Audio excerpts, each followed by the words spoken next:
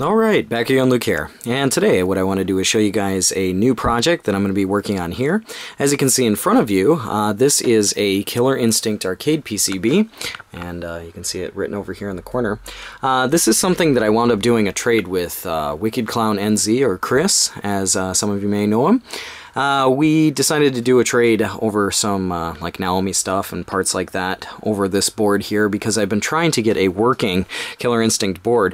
If you guys remember, a long time ago I had a Killer Instinct board that just had a burnout CPU on it, and because the CPU was toast on it, could never get the thing to work. So unfortunately that one is still sitting waiting for a CPU, but this is a second one, and this one here just arrived today, and the key thing behind this one also does not work, but some things that you can notice about this is it's highly corroded. There's a lot of corrosion all over this board on all the chips here, and the camera probably won't pick it up as corroded as it really is in person, but each one of these chips here has some rust on it, and yeah, it's not looking so great, but what I'm going to do is I'm going to remove all the different chips here, and then I'm going to try and see about cleaning them up. The different sockets here as well look pretty bad. Here's some of the caps on the end, or the yeah, you can see the capacitors there. And the inside, each one of these things, it looks like they've been sitting in this spot for a very, very, very long time. Let's see if we can get one of these chips out.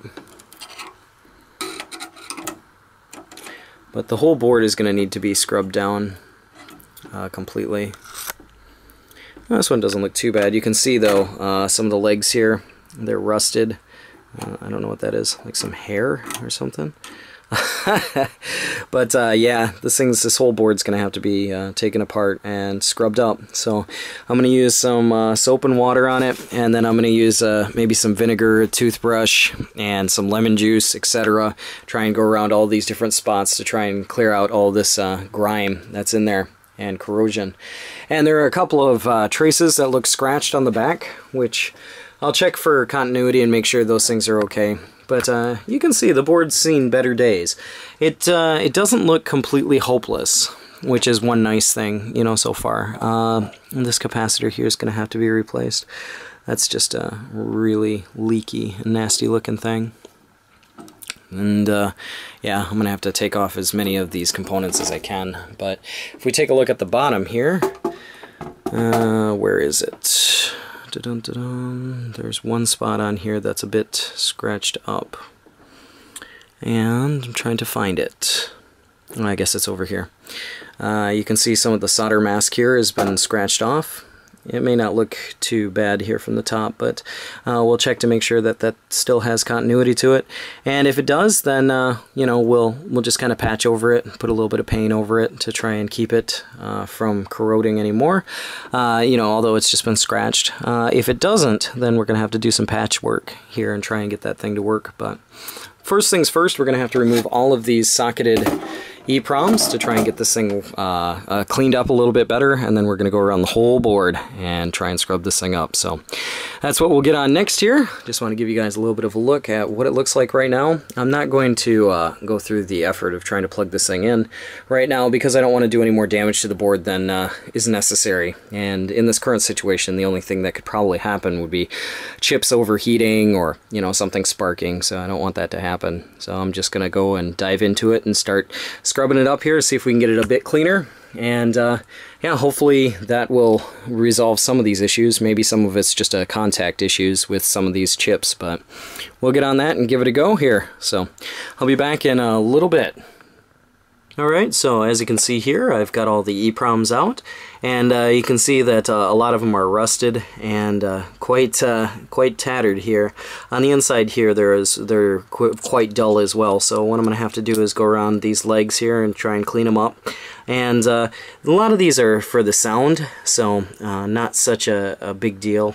Those can be changed out. There is one, though, that is actually for the boot ROM, so what I'm going to have to do is try and, you know, clean that up as well. That could be part of the problem, why it's not starting up, but definitely there's a lot of corrosion all over the board. So what I'm going to do is get on this and try and clean these things up, and then, yeah, I'll come back in a few. So see you in a bit. Alright, so as you guys can see here, all I've done so far is I've just washed the board. I put in the ROM set that I had here from my other Killer Instinct board that I was trying to get working. This thing's just been sitting around for a long time. I haven't done anything else, just tried to, you know, clean it up a little bit, and figured we could flip the old switch on here and show you guys what it's doing or what it's not doing. So far, all we're getting is this, which, yeah, is the game not booting. So what I'm guessing is that could be directly related to all of these, you know, these really dull solder joints on here. And what we're going to have to do is just go around all of those. What I did is I replaced this one with my broken Killer Instinct board here. I replaced the cap that was on there, and you can see this one's in much nicer condition. So what I'm going to do is mess around with this one a little bit more, see if I can get the lights to actually come on or such. But that's going to require a bit of some reflow on these things, so I'm going to go ahead and get on that and see what we can do about at least getting the lights to come on, because it's not doing much now. So we'll be back in a little bit.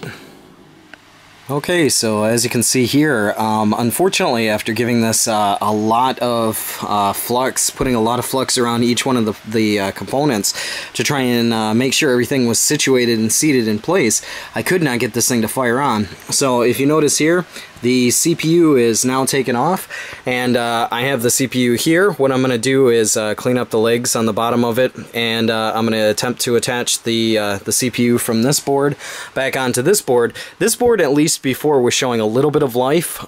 It did show some scrolling blue screen action towards the beginning when I did have it going, and then after that, you know, it finally died. But I'm going to see if I can just transfer this one over here, because this one wasn't doing anything. So that's where we're at right now. I'm going to try and clean up these legs here, and then we're going to go around the outside here and try and put this CPU down and see what happens. So we'll be back in a little while.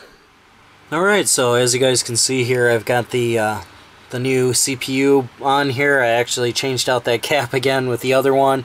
I went around the Altera chips. I went around all the surface mounted chips, the big ones that I could, and yeah, I don't know if this is better or what. You can see one light's coming on,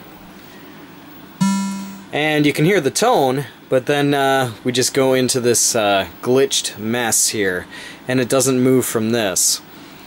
As you can see, it's got both lights on there. It says that the sound is active as well as the hard drive is active, but it doesn't change anything more than this. So what I'm guessing is maybe it's a RAM issue, possibly. I don't know. It seems vaguely familiar that it was doing something like this before, a long time ago when I first got the board. But yeah, this is the extent of what it's doing right now. Granted, I have no clue on if this compact flash drive really does work, as I wound up ordering a compact flash drive off of the net, and when I got that for my Gauntlet stuff, it didn't seem to work for my Gauntlet one, so I'm not sure if it could be the compact flash or it could be the board, but I'm guessing it's probably something on the board. Nonetheless, I guess what I'll do is try and go around some more of these chips here and see what we can find out. But just want to show you guys a little bit of a difference, I guess, a little bit of a plus in some ways. The thing is actually, you know, starting to make sound, so I'll get on this and try and mess around with those other surface mounted chips and see if we can get anything else to change on this. So be back in a bit.